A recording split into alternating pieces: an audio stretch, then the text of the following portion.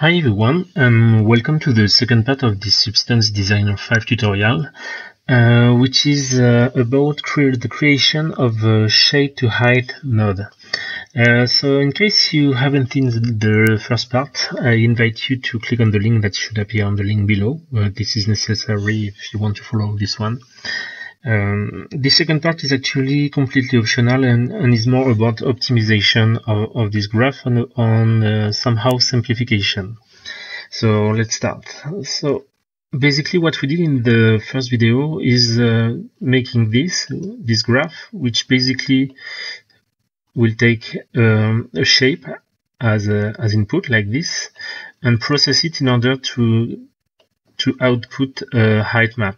So something like this. So basically right now, if you go here on this one and draw whatever shape, like something like this, what it does, it takes the highest point here, and it will generate the height map from this.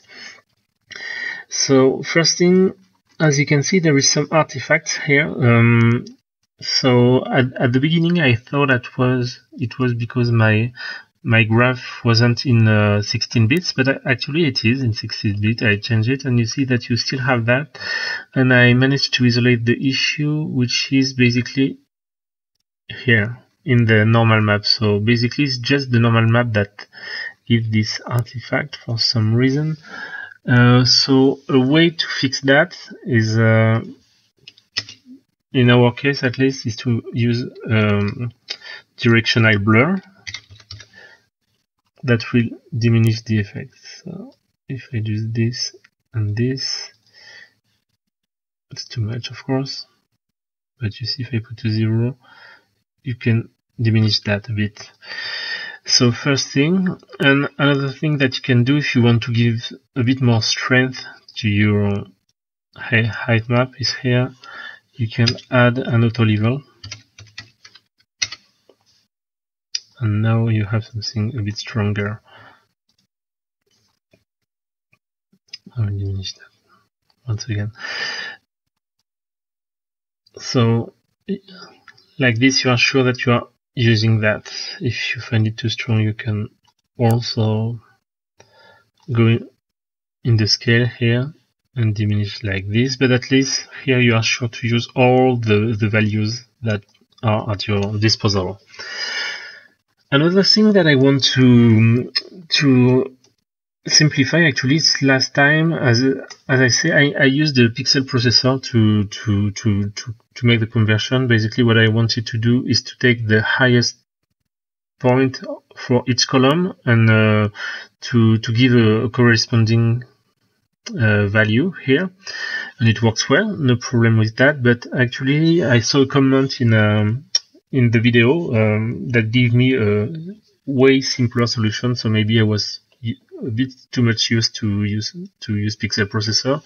But basically, what you can do is just use a linear gradient, the one here, a blend node. And if I'm not wrong, I just do that, and that's it. You see, I use the gradient linear as a mask, and then I just plug the shape here, and it gives exactly the same result, as you can see here, if I display both. So I was a bit stupid. I don't know why. As I say, sometimes the solution is obvious and we forget it. So just going to use that. Actually, my pixel processor seems a bit faster, but it's not that much. So first thing, why making things complicated? What we can do simple. Second thing, it's Nicolas Vierman gave me just a trick about the FX map. The thing is, as you see right now, it's cost kind of a lot, and it's because actually the more pattern you are generating in the FX map, the more costly it will be. So what we'll try to do is, instead here what I did, if you remember, I say, okay, generate as much patterns as there is pixel in the height of the FX map. So what we can do is try to see if it's not possible to generate some of these patterns before to use the FX maps, and actually we can.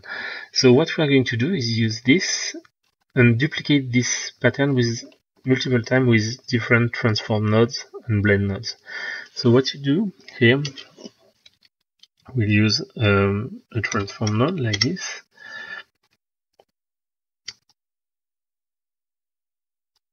And what we'll do an offset, a vertical offset of 50%. Like that. And I will need some space. So 50%, half of it. And with the blend node that we set to max, just to make sure, we are going to use these two. And once again, why do we use mask? Because if you remember, what we want to always keep is the maximum value to make sure that it's reflecting it's kept in the height map. So now that we have done that, we duplicate it with Ctrl D. We are going to relink a bit.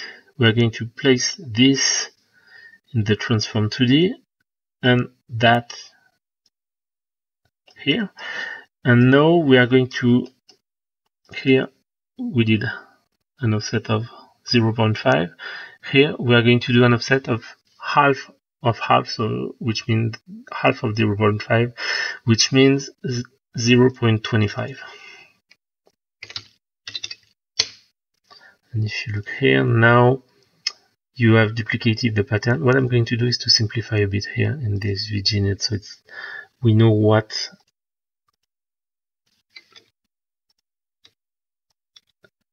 Okay, so I'll take this up. I will move this if I can, like that.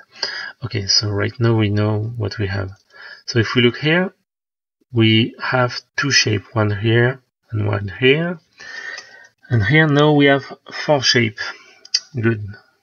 So let's make some space.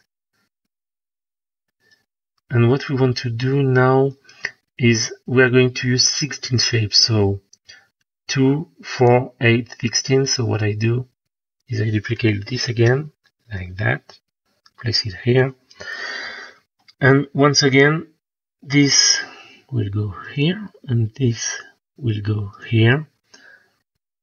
And here it's 0.5, 0.25, so it's 0.125.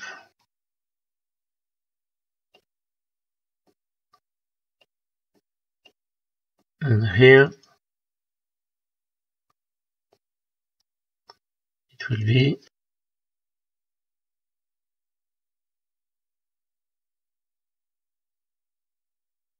0.0625. So each time, as I told you, we have half of the previous value. So let's check that. 0.5, 0.25, 0.125, and 0.0625, which means that here we have almost covered everything, and we have 16 values. So that's what we are going to plug here. So here it doesn't change anything because of course it covers all the height, but the thing is we are still generating iteration. If we go in here, we are still generating the amount of pixels we have in the y axis. So what we're going to do here is just divide. So division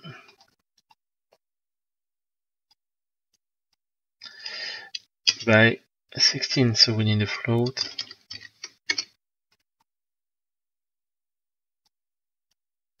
And actually, let me think about that.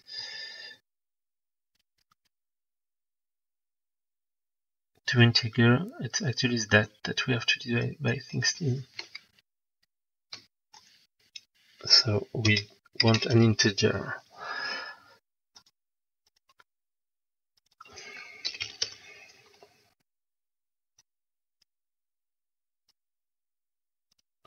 And we set this as output node. And let's see now. Should be enough. So we see that we cover everything.